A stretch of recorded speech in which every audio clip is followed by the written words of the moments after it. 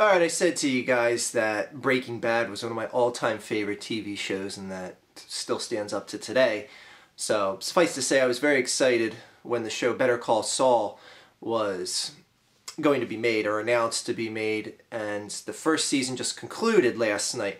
Now, spoiler alert, if you didn't see the show, I'm going to be talking about major plot points and stuff like that, so if you don't want the show ruined or you didn't watch the final episode, don't watch this video. Obviously, I shouldn't need to explain that to you. Anyways, put the old Breaking Bad t-shirt on last night, sat down, watched Better Call Saul. Leading up to this episode, I was very satisfied. Very, very, very satisfied with this show because I didn't want to compare it to Breaking Bad, you know, identically, but this show exceeded my expectations. I didn't want to say like, oh, this is going to be better than Breaking Bad. I mean, the writers have, you know, their minds well tuned and they're more sharp on the point and all that shit. This show exceeded my expectations. And as a Breaking Bad fan, I am absolutely 100% satisfied with this first season. However, this final episode last night,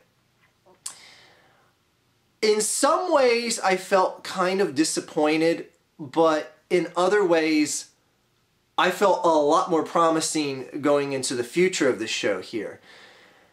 The reason why I feel disappointed is it may not be fair to rank Breaking Bad and Better Call Saul against each other, but if you look at what they did in the first season of Breaking Bad and comparatively contrast that with the first season of what they did in Better Call Saul, Breaking Bad did such a better job of creating and showing two characters that basically go bad, for lack of a better term.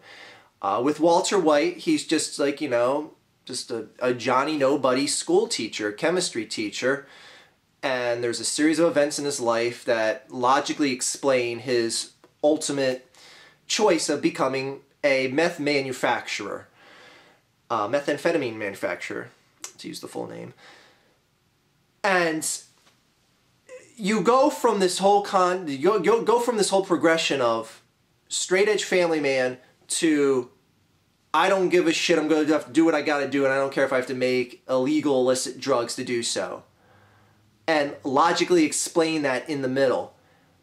Whereas with Better Call Saul, Saul is kind of a smarmy individual, your smarmy type lawyer, and it explains his wrongdoings in the past, the whole Slippin' Jimmy shit.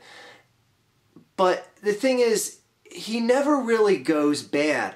He is pretty much a good guy. Yeah, he does some Slippin' Jimmy stuff, like especially in that season finale last night. He goes back to conning people and, you know, misdemeanor type shit in the grand scheme of things. But you never really see him go all out bad. Now, I know what you're going to say. You're going to say, oh, well, you see the progression to that, and he basically snaps in the final minute where he's saying to Mike, you know, he's going to be, you know, never the good guy again, in essence, when he's talking to Mike in that toll booth at the police station. But when you look at the number of episodes, I think there was about 6 more episodes in Better Call Saul in the first season than Breaking Bad. It just felt like last night's finale should have been one of the filler episodes more towards the middle.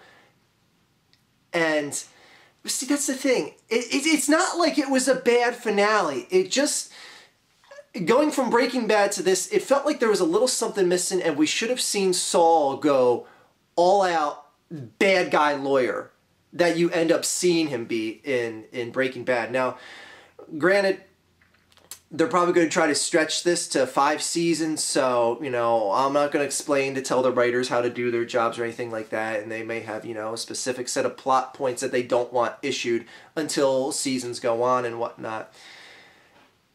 But again, just looking at Breaking Bad versus Better Call Saul, you just got so much more with so much less content, I felt. And it's not saying Better Call Saul was bad.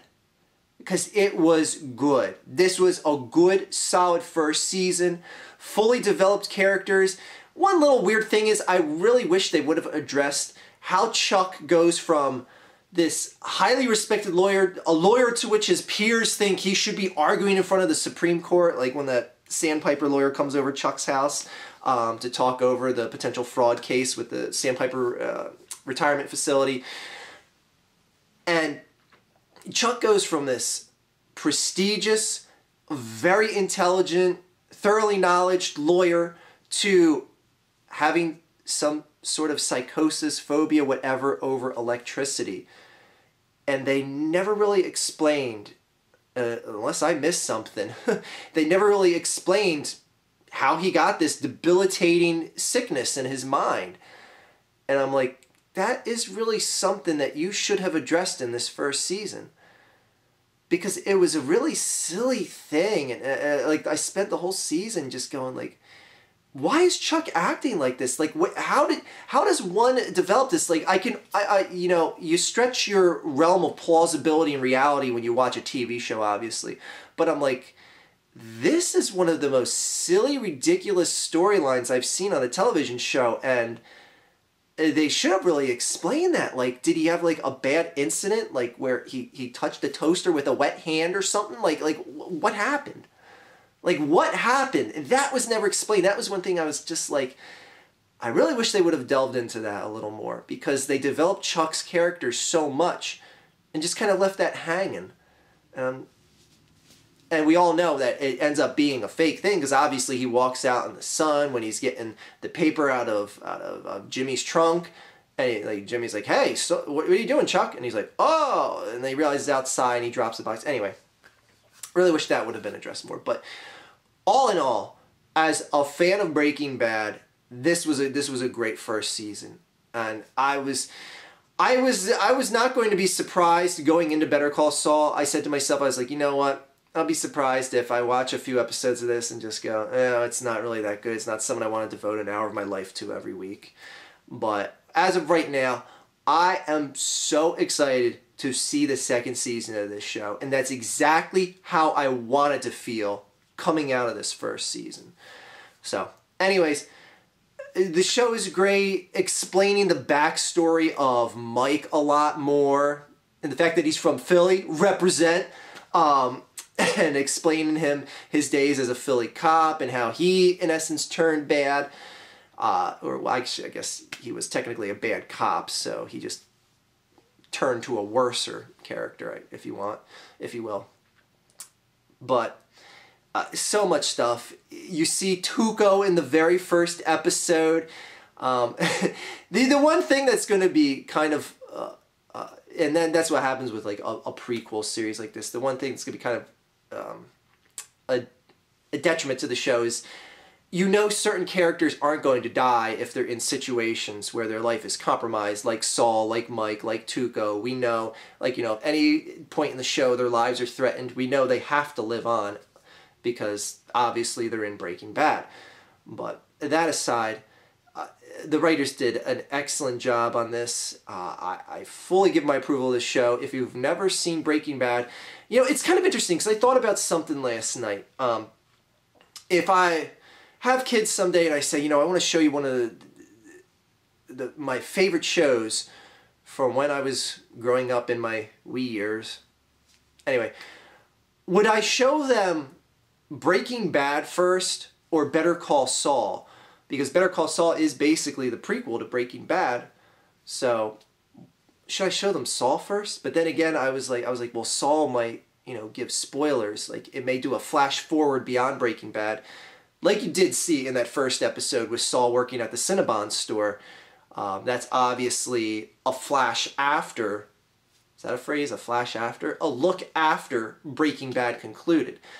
So the Saul storyline is jumping all over the place. It's jumping before Saul when it shows the Slippin' Jimmy stuff, during Saul, and post Saul with the showing Saul working at the Cinnabon. Anyways, talked on long enough, but I love this show. I fully am anticipating season 2. Anyways, Were you guys overly impressed with Better Call Saul? Do you think it's better than Breaking Bad? I'm sure some of you are going to say that. Is there anything you wish was done differently in this first season? Like I said, I wish Chuck would have been explained a lot more. And I wish we really would have seen bad lawyer Saul in this first season. But again, you know, I'm not going to knock the writers till I see the finished product in totality, because this is something that could, you know, pay off better as the show goes on. But do I think it's as good as Breaking Bad? No. But it ain't that far off. Again, I'm looking forward to season 2. Hope you are too. Hope you enjoyed this review if you're a fan of the show. And we'll see you guys again here at the end of season 2. Even though I'm going to make a video right after this one right here. You'll see me again from there. Have a good day, everyone.